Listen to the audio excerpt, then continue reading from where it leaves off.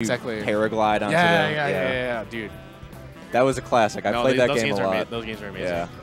Although I tried the Super Monkey Ball like story mode, that's hard as crap. Yeah. But yeah, it is. That's neither here nor there. We're getting into it. Dart versus Mr. Postman. Quickly we see Dart establishing center, Mr. Postman at the edge. See if we can get this edge guard. Dart getting a pretty fat punish as well. Yeah, 105. Oh, almost wow. the Thundercats. Almost the Dart. All right, yeah, good finish. Dart loves that up smash. I believe it. Okay. All right, Mr. Postman getting started.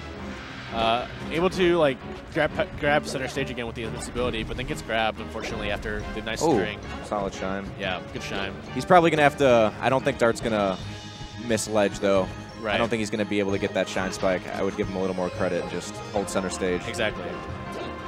And sometimes that's the issue, right? We were talking about how Fox versus the Luigi should have like kind of held the ledge and like try to edge guard. Whereas in matchups like more traditional in the sense that's like top 8 like Marth, Fox, Falco. Sometimes it's a little bit hard. It's a little bit punishing to like try and go hard for that punish when you can start going for center stage because right. If you do screw up, you lose a lot of pressure and stage presence. Exactly, and it could end up being turned around on you.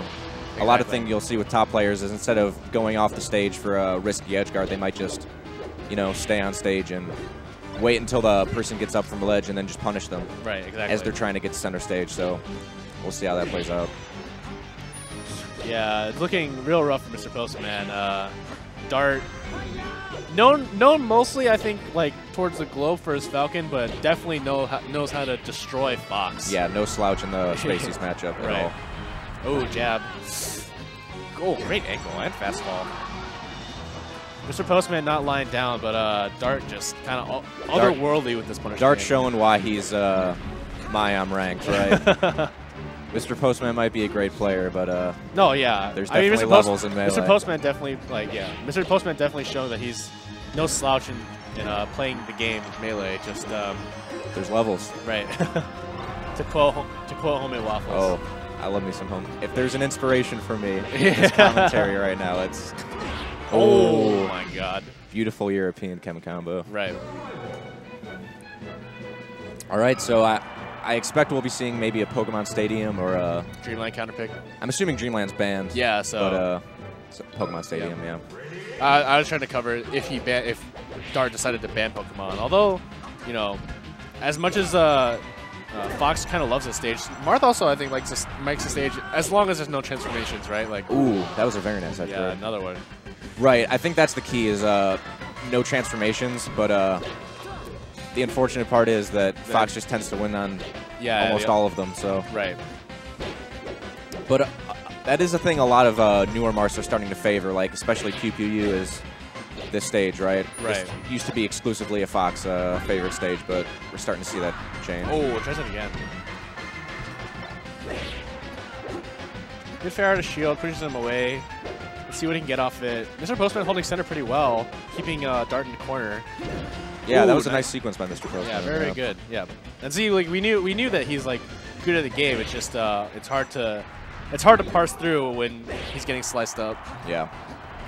And this was actually something I was talking to another player, Fox Capacitor, about earlier, is just, for me personally as a Fox player, the toughest matchup I probably have to deal with is just a good Marth. Right, exactly. Because that's arguably the counter to Fox in this game, is yeah, exactly. The Spacing King Marth with his sword, so. Or Queen with his tiara, I don't know what you would call him. I mean, to be fair, it's pretty ambiguous as to what his gender is.